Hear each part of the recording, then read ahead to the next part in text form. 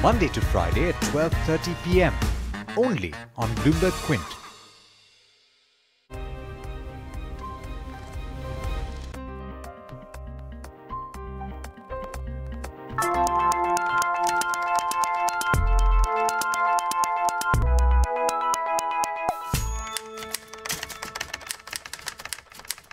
Hello and welcome to Bloomberg Quint. You're watching the fine print.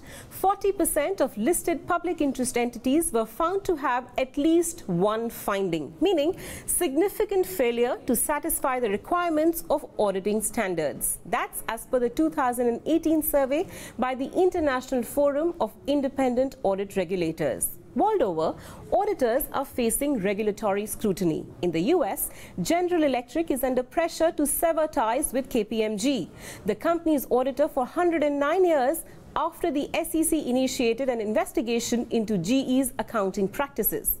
Carillon's collapse in the UK has led to scathing criticism of its external and internal auditors, KPMG and Deloitte respectively. Back home too, the Big Four have drawn considerable flack from shareholders and regulators last year, whether it is for the negligence in IL&FS case or for inadequate explanation for their resignations in the case of Vakrangi, 1% Beverage and Atlanta.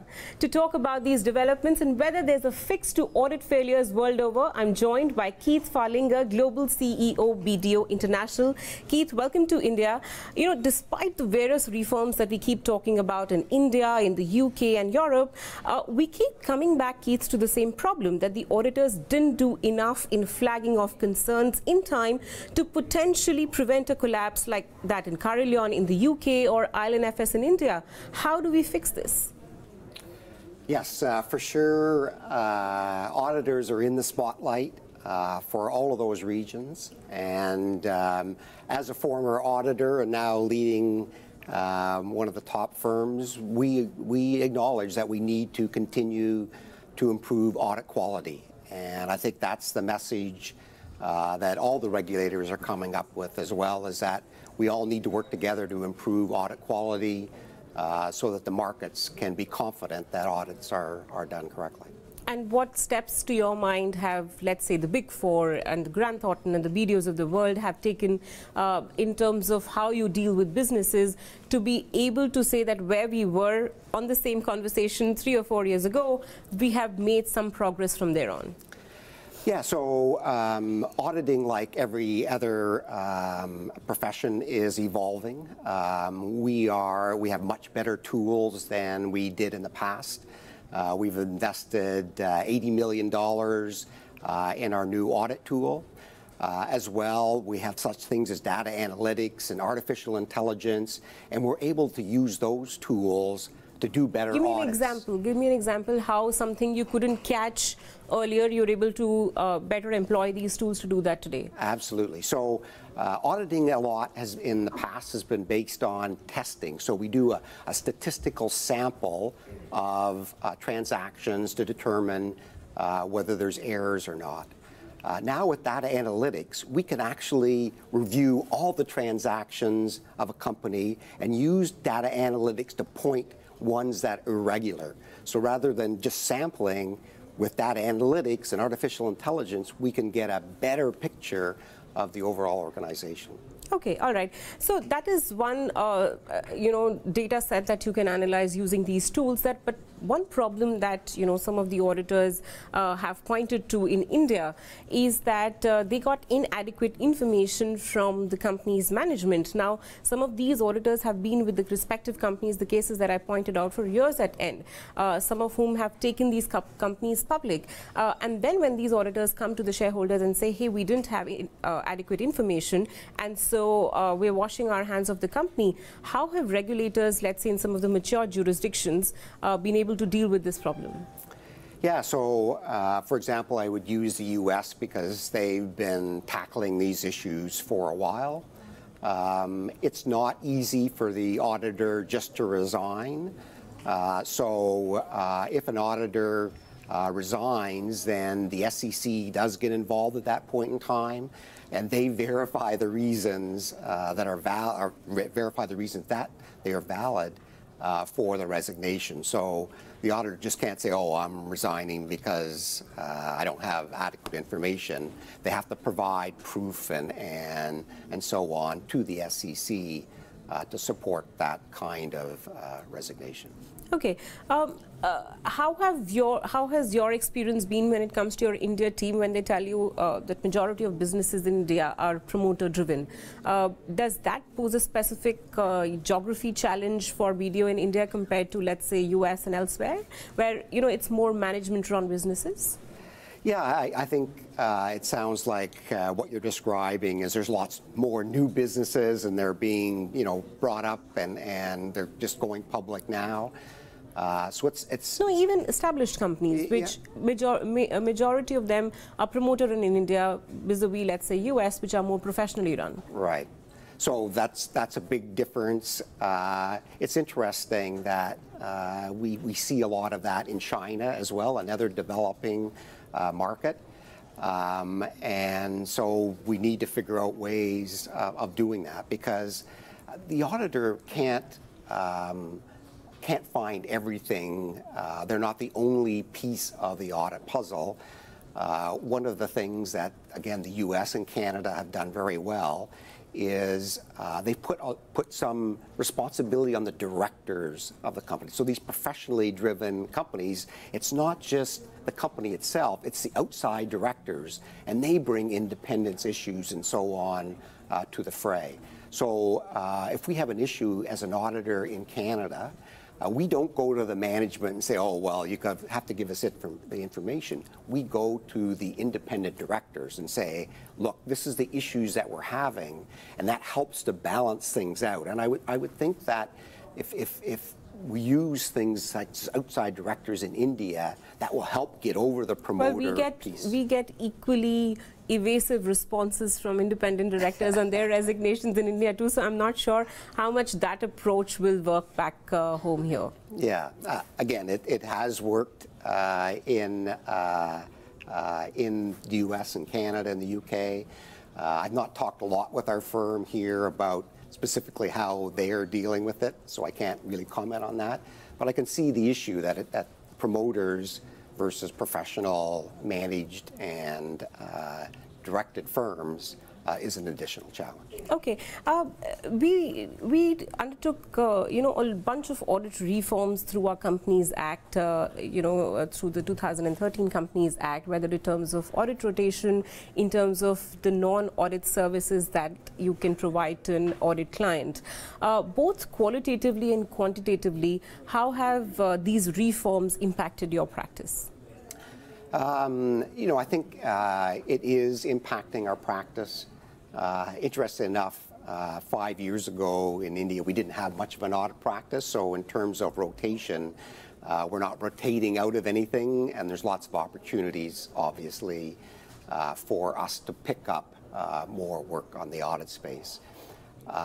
It's interesting, audit rotation also, I think, helps the whole auditor profession in a way. There is a perception, if you've been the auditor for 10, 15, 20 years, you're too close to the client. And so I think with the new audit rotation rules, that will take some of that perception or reality away, so that they'll bring a new independent firm in.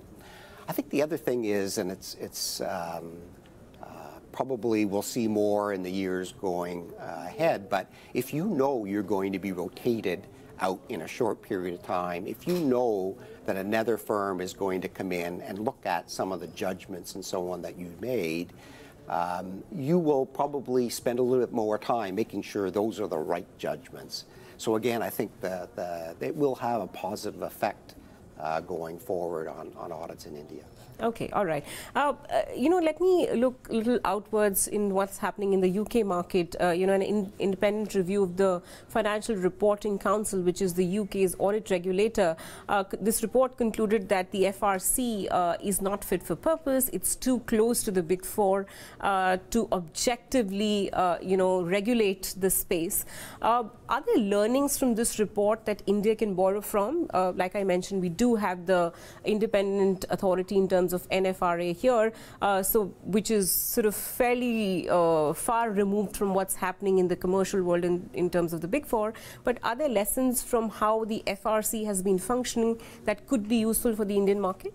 Absolutely. I think this review is a good one, because you take something, the FRC, that's been around for a while, and you say, look, things have changed, the economy's changed, the way people have looked at audits and so on. So let's relook at the regulator and see if there's things that we could do differently. I liken it to, you know, taking a clean sheet of paper, and if we're going to draw it up today, here's how we would draw it up. And that's exactly what you're doing. You're doing it today. So I think there's a great opportunity for you to learn from the Kingman Review and the review of the FRC.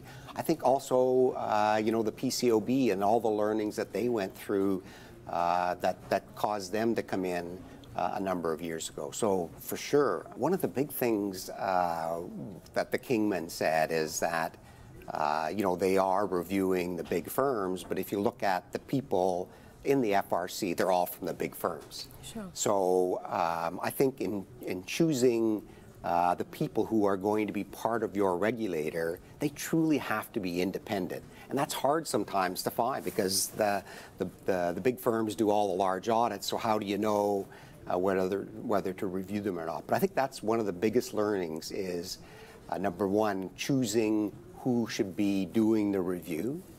I think that as well, that whatever system you end up with, you can't kind of say, okay, we're going to do this for the next 10 years.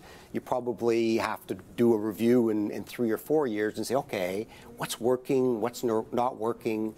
Are the audits getting better? Is independence getting better? So that review cycle has to be a lot quicker. You can't let it go for a long period of time. Keith, I also understand that the auditing standards itself is under review in the UK. Could you take me through as to what exactly is the mandate for this body when it comes to reviewing how and what auditing standards mandate?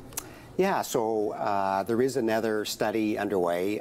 It's not like the Kingman in that it hasn't been released yet, but they're looking at, you know, auditing and financial statements themselves and whether they should be changed at all. So it'll be an interesting one to watch because I think it comes back to, are we delivering value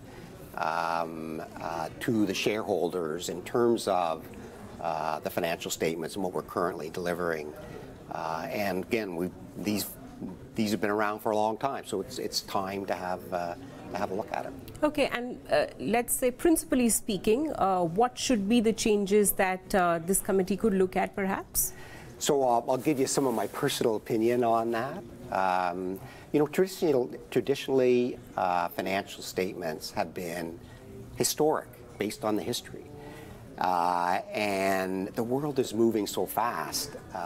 They've already incorporated the history into stock prices and so on. So these financial statements have questionable value by the time that they're released. So I would think that things that are more forward-looking would be something that shareholders would probably be interested in. And a simple example would be an aircraft company. Currently, we audit the financial statements, and people look at them, or they probably don't look at the financial statements. But if you look at the company like that, what is really of value? Probably their order book would be very interesting, and investors would like to know, you know, that those 500 orders, are they really true? Because that's going to affect the future value of the company.